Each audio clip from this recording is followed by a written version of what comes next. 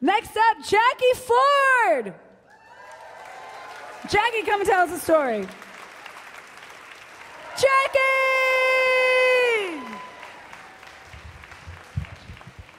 You got this. Leave it in the microphone. Make sure you stand.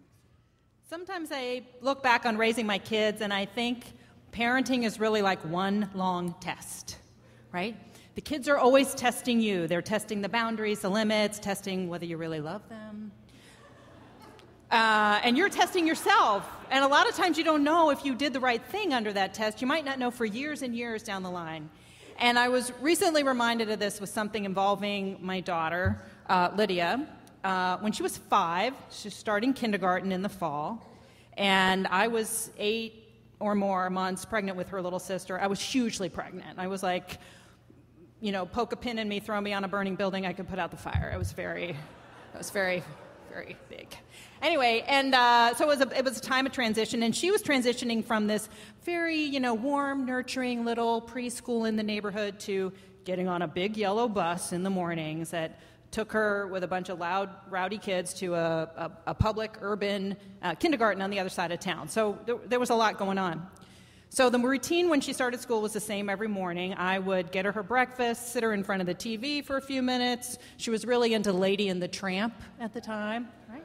Every day she'd watch it. I don't know, maybe there's some nuance on the 35th viewing or something. I don't know, but kids love to do that. But anyway, she'd watch her movie for a few minutes. I'd leave, go to my law office, and a little while later her dad would walk her down to the bus stop and she'd get on the bus.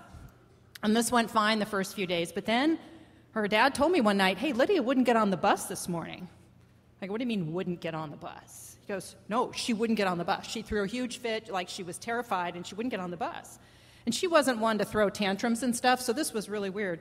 And I said, what'd you do? And he said, I just put her in the car and drove her to school. I go, well, school is that way, and your job is that way, so you must have been late to work. Yeah, I was. Well, the next day, same thing, and the next day, and the next day, and he keeps driving her every day.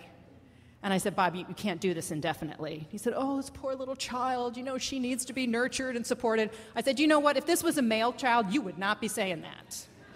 And I am not raising a wimp.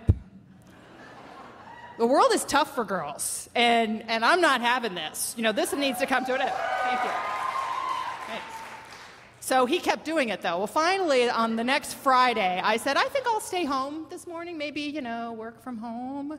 Oh, what do you know, Lydia? Let's get you up from Lady and the Tramp, and I'll walk you to the bus stop. Of course, Bob's immediately suspicious. And I said, no, it'll be fine.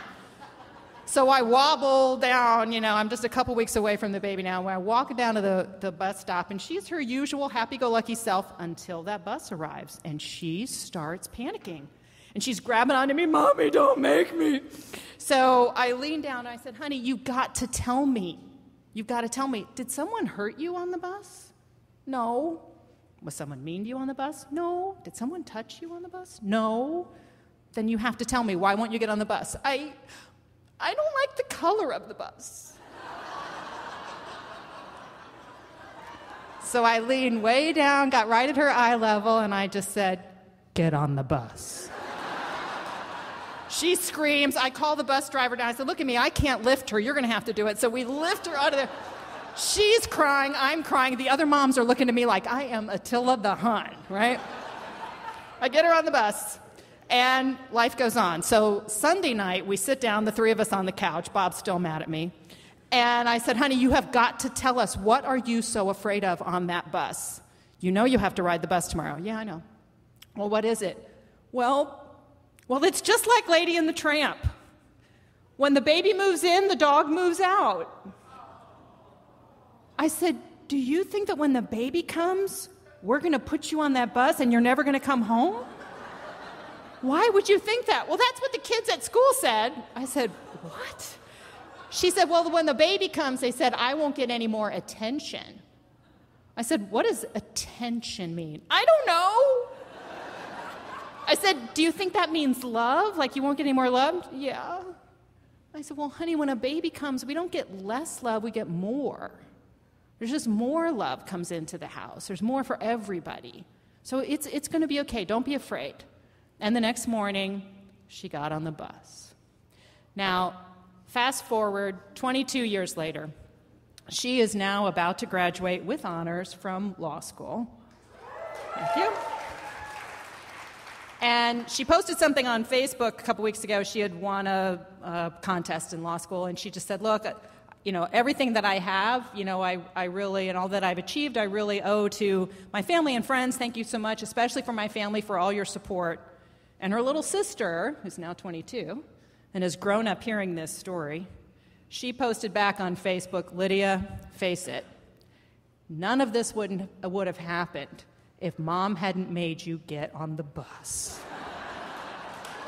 Thank you.